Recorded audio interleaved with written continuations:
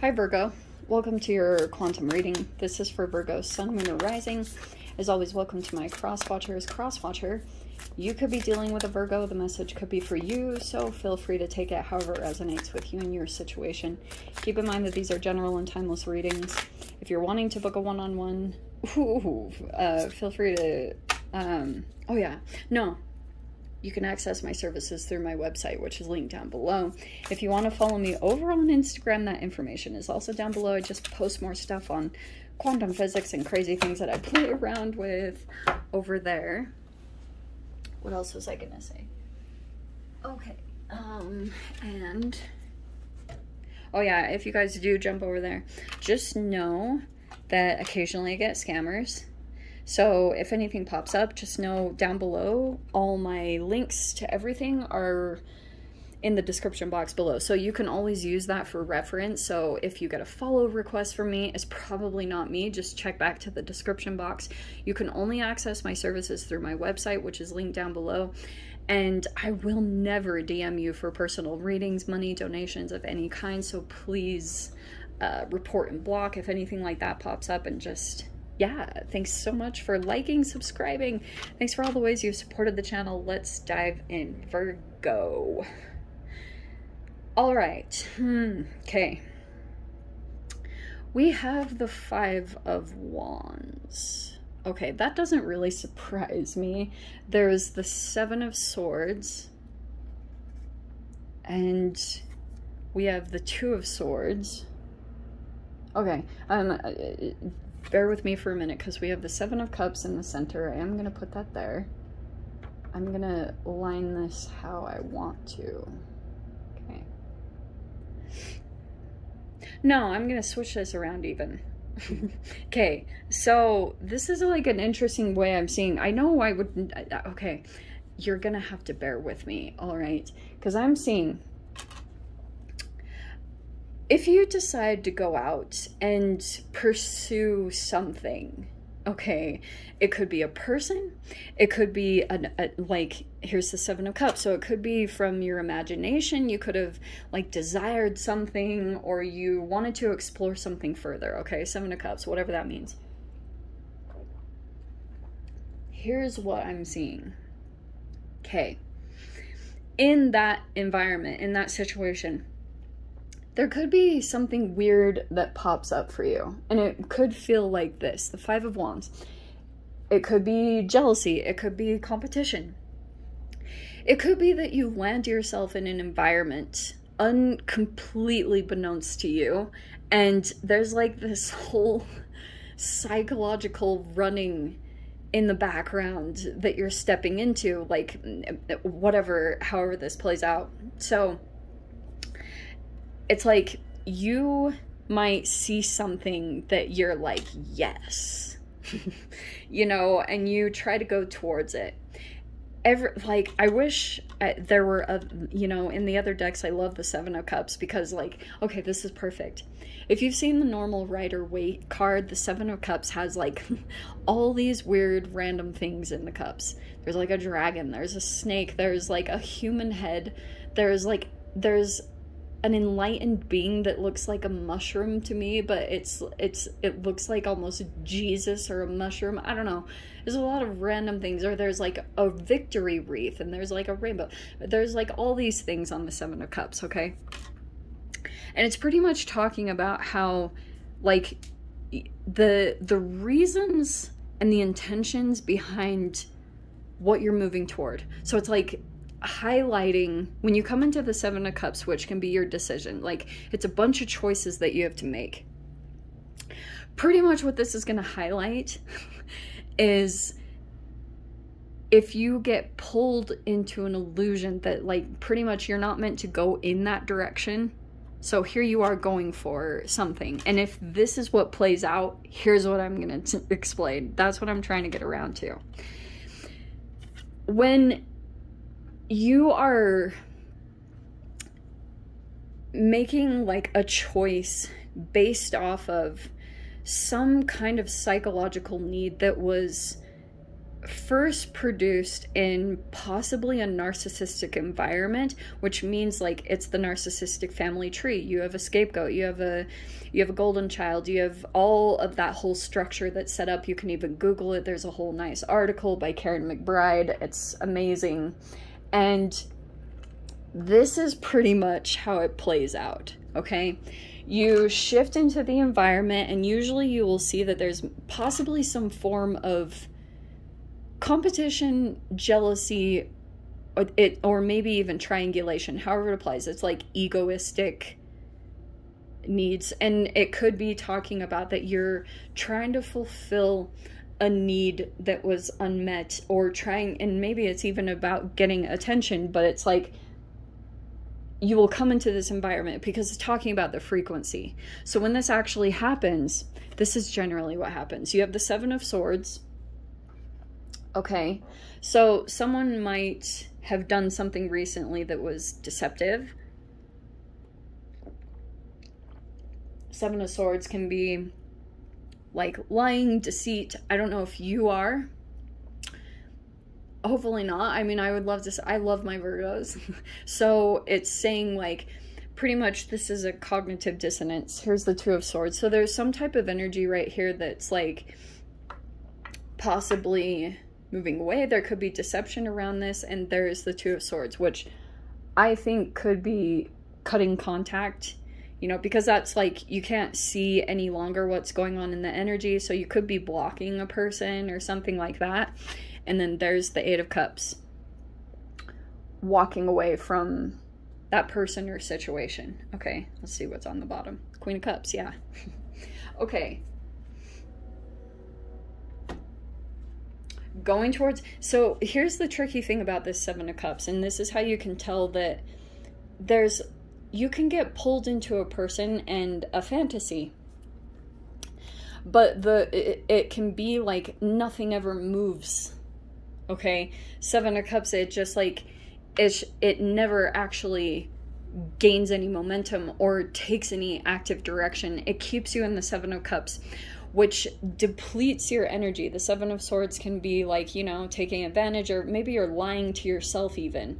And that's when something will come up in your reality. And when you move away from this, because you have the Seven to the Eight of Cups, this is kind of what transpires in there. If you have made a choice based off of some childhood need that went unmet, okay, which could be making you pull in the direction of trying to gain approval from peeps that probably never were going to approve you in the first place, but you're still trying to maybe like fit in with the cool kids, so to speak. I don't know. That's random too. That might not be for all of you, but here's the thing. This person, this can also be a sexual fantasy, all right? And it can be that like a person likes energies fighting around them, okay? They get fueled by the competition that surrounds them. I'm getting like you could be observing that this person like could be exploitative in that way, but you're walking away, okay? Oh shiz. This is intense. Okay. Yeah, there's the Five of Wands. Okay, so that could be some kind of like competition that's going on. I don't know if you're in competition with someone, but that also could be an argument, maybe? What is that? Is that the Lovers? Ten of Swords. Look, there's the Seven of Cups again. What in the world? The cards are repeating. Look at that. You have the Three of Swords, the Ten of Swords. That's what I think happened. You know, it's interesting. I was talking about triangulation. The Three of Swords and the Five of Wands. So that could be like maybe what's going on. Here's something very random too. I wonder, Virgo, if there's maybe a particular person that you like, you have been confused or like trying to decide, I don't know, on if you want to go towards them. I'm wondering too if there could be some gossip around this. Okay, we have the Seven of Cups. There's the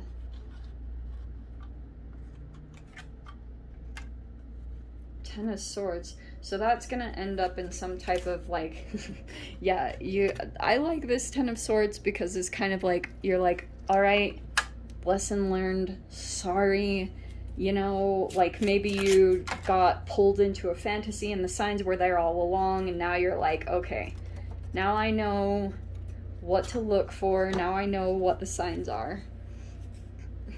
Oh, well, isn't that interesting? Okay. So we have the Queen of Pentacles, the Eight of Swords, and the King of Wands. All right. See, this is when it gets real juicy. Okay. I feel as though you could be kind of confused. You have the 2 8s here. Possibly about, like, a person here. We have the King of Wands on the bottom, which could be, I think that's the confusion. All right. The fact that it's pointing out the Queen of Pentacles, which I am going to say is you, okay? I want to say it's possible that you have a King of Wands that's coming forward towards you. It could be a fire sign. I'm not totally sure. But it's kind of saying, there's a fascinating dynamic I keep seeing here between, like, these fire and earth signs. So I don't know how the dynamic is playing out here, but I want to say that there's a person here that might be a little more financially established, Queen of Pentacles. So this person could have, like, they're good at making money, they're hardworking, they're consistent with something in that arena. And this King of Wands is pretty much making an approach. And I can see Queen of Pentacles right there. If that's you, Virgo, it's like you might be really, like, you don't know what their intentions are. And maybe you're kind of, like, confused right now. That can totally be the case.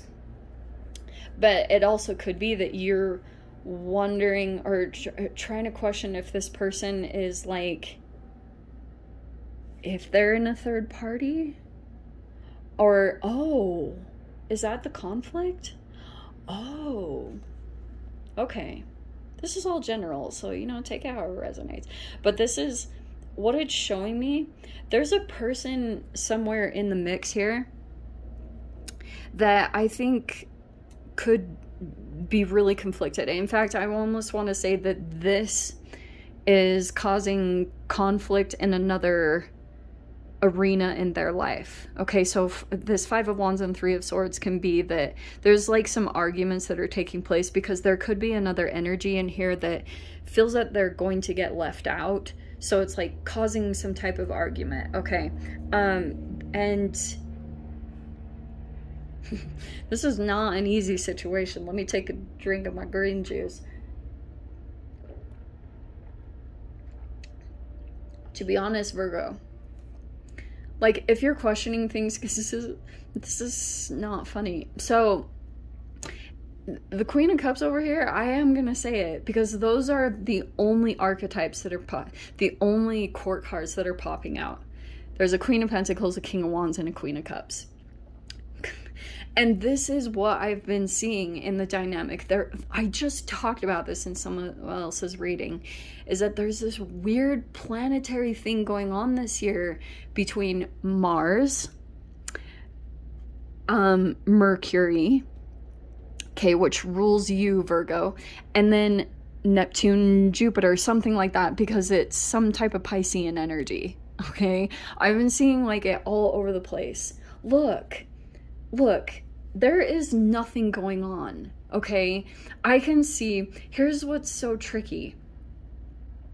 Look, I don't think there's, like, anything to really worry about, okay? The worrying is completely useless.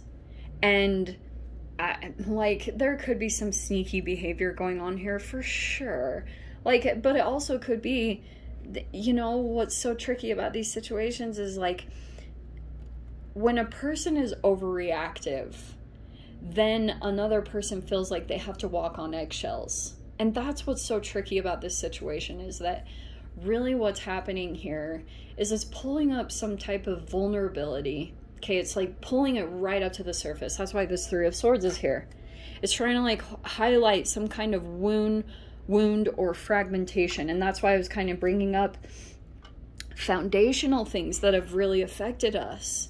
and how they're kind of like coming in and causing these triggers here in this dynamic. I can see like there's just like confusion.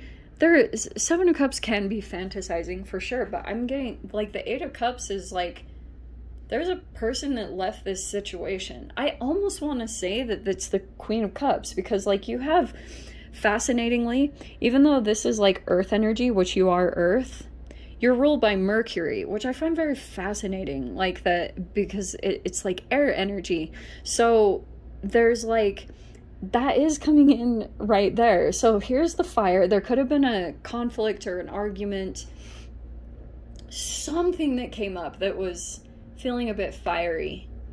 Whatever happened here, this person walked away. There's the Eight of Cups and the Queen of Cups. I'm getting there. They could have like seen it, or they want to go toward a true wish fulfillment. That's a mature energy, okay? And Queen of Cups is mature. She's not really going to play around and be like a page and, you know, try to steal people or be a homewrecker. She doesn't give a shiz.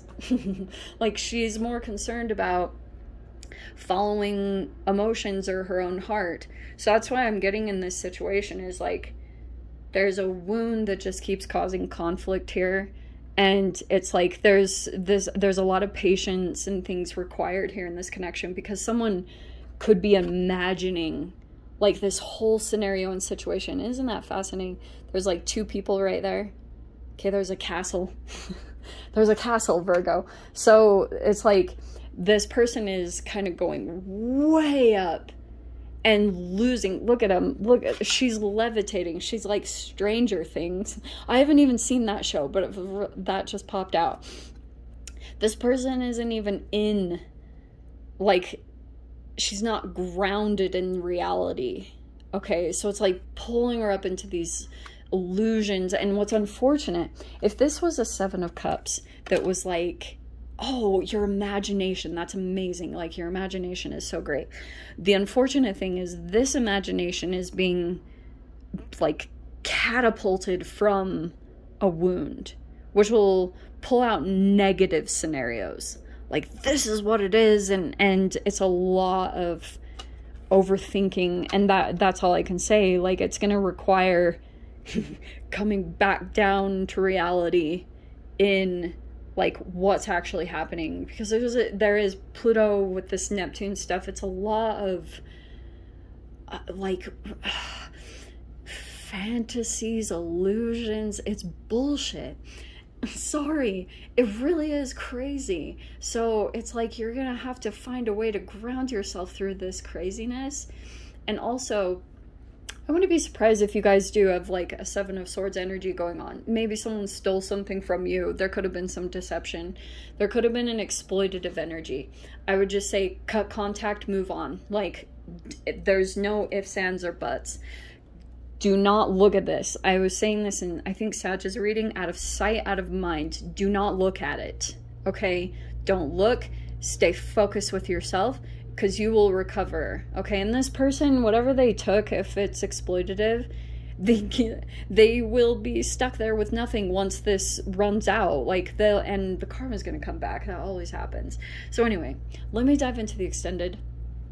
I'll see whatever else wants to come out. If you guys want to join me over there, feel free. Go down below, click on the Vimeo link, and I'll see you over there. But Virgo, if this is where we leave things, I'm sending you so much love, wishing you all the very best, and I'll see you in your next reading. Take care.